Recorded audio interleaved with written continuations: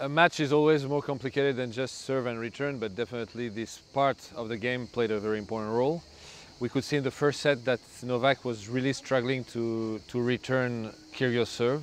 Once he got into the match, he started to read much better the serves. He started to also anticipate a lot, like choosing a side. And most of the service games of Nicke were more difficult than in the first set. So he had to fight to win his service games, and that was also one of the keys. The ability to return of Novak was very important because then the key of the match became the rallies.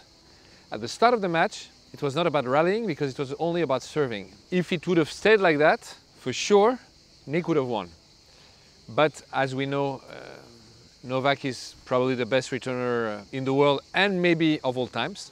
When the opponent is serving, if you fix your eyes only on Novak, you will see that his split step is never going forward, but is going forward and on a side every time, which means that he anticipates the serves of the opponent.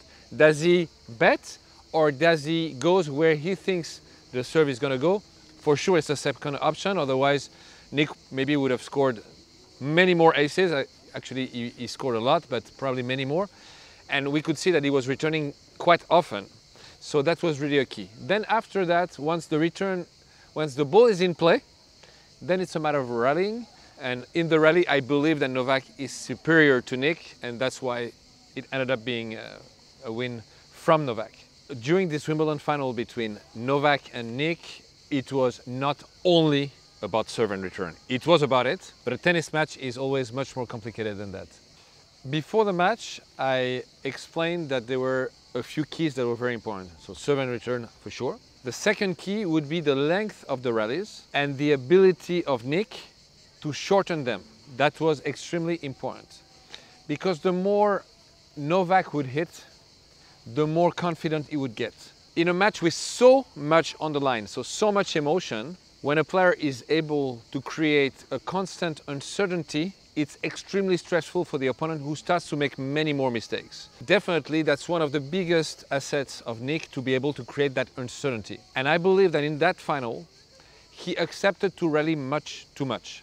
He accepted to go into long rallies, to play soft, to wait for the right ball to go, which makes sense in general. But against Novak in a Grand Slam final, I would think that he would take many more risks, create much more uncertainty, go return volley much more. Actually, we saw that Novak hit quite many double faults in important moments because he was scared about Nicke going return and volley. So I thought he would do it much more. Many more drop shots coming to the net, taking more risk, hitting the ball much harder, and every time he was hitting harder, Novak was kind of trying to put the ball back. Only when he was playing at a normal pace, Novak was able to move the ball around and make him work.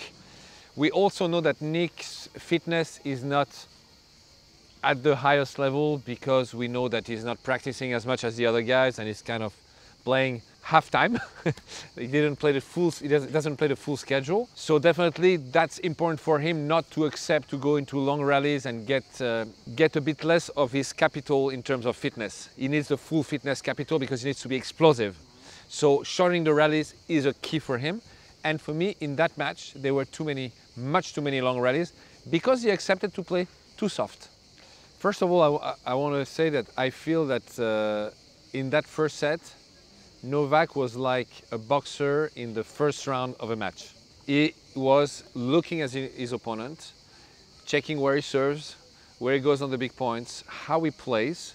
And then once he lost the first set, he was ready for what's coming next. There were really two matches in one. Second, for sure, the experience of Novak played a very important role. And I would say experience because he never panicked. And we see that this year and last year, a lot of very important matches he started being behind. We saw it in the final of Roland Garros last year against Stefanos. He was also 2 sets down against Musetti in that Roland Garros that he won against Stefanos last year. He was 2 sets down this year also against Sinner. And he was 1 set down in that final, never panicked. He was 1 set down also in semi-final, by the way, against Norrie. Same here, same in that final, 1 set down. He doesn't panic. Now it's like, okay, now I have the full image of how you play, what you're going to do, and now I'm ready to compete. Well, so that's what happened. Refusal to lose, for sure, is probably, if not the best, one of the best with Rafa in the world. his ability to turn matches around, to find solutions, to reset when it's important. This played a big role. Also his solidity. With a match with so much on the line, so much stress, so much importance, because before the match I explained that if he didn't win that Wimbledon, he would have won 0 Grand Slam this year and kind of let Rafa take a lot of advance in that race to become the greatest. So much on the line. To be able to be that solid is extremely important, and we could see that he was so accurate, playing close to the line, playing deep, preventing Nicke from attacking him because he was able to play deep and move him a lot, or play deep center to avoid giving him angle. All that, I would say that the fact that Novak is super solid, his tactical knowledge and understanding to again avoid putting Nicke in the situation in which he was dangerous. When I talk about tactical, also the way he served mostly on Nicke's forehand the whole match, because he knew that on the backhand the ball will go back all the time and he's going to get many more free points serving the forehand. He was also serving the slice, opening the court a lot on the deuce side. So his tactical knowledge played a big role in that match, and I know he prepared the match extremely well. He knew exactly what he wanted to do. He needed to feel it, and that's why it took him 1 set to feel what he needed to do. I don't think that when Nicke is vocal, it's a problem. I think the opposite. I think that everybody's different. What is true for some is not true for others. And if you look at the greatest match that Nicke played in this Wimbledon, it was against Stefanos.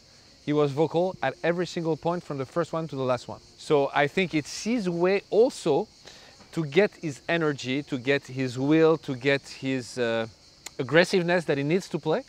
And when he's too silent, he's not that aggressive in the game, I mean, and he's not playing his best. And I think he's much more vulnerable when he's in the matches he's quiet, when there is no problem. And in a way, he creates problems because he needs them to take the best out of him. So a lot of people think it's annoying, and I understand. I'm not saying it's good or not good, I'm saying it's good for him and he needs it, and that's why it creates problem a lot. And when you see how he acts, sometimes a little problem becomes big with him, he makes it much bigger, and he keeps repeating the same problem for 1 set or more until another one comes, and then he can rely on the second one. And to add to that, when he played against Stefanos and he thought Stefanos should have been defaulted because he threw the ball in the crowd, he spoke about it almost the whole match, and he probably played the best he's ever played. And the next morning I was in the locker room and Nicke was still talking about it with another chair umpire or whatever, shouting and still into it. He needs it. He needs it. It brings the fire in himself that he needs to play his best. So I don't think that was a problem in that match. The problem in that match that Nicke had to go through was the loss of concentration, the loss of focus. He got broken 2 times when he was 40-15 and 40-love, because as he was leading in the game and serving great, he just lost focus, then deuce, and then he was again in danger. So it's more this element, the fact that he's struggling to keep the focus every point, that is a problem than the fact that he gets angry at people, which actually brings his focus back a lot. He has a lot in common with John McEnroe in this.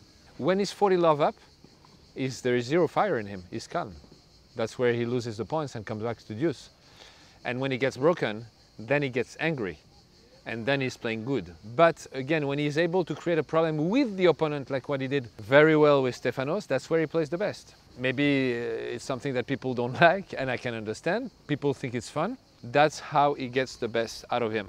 And a few matches in this Wimbledon when he was quiet, playing opponent that he had nothing against, I was thinking, oof, danger. And actually, that's the matches he was the closest to lose.